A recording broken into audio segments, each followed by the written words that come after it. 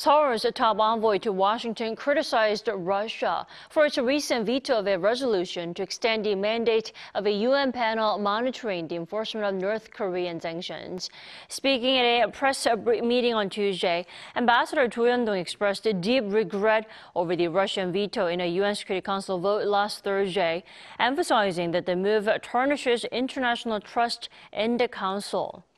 Cho further stressed that Russia's veto is an example of the close cooperation between Pyongyang and Moscow, adding that the move will have a negative impact not only on security on the Korean Peninsula, but also on the UN and the international non-proliferation regime. Now, the panel is set to expire on April 30th.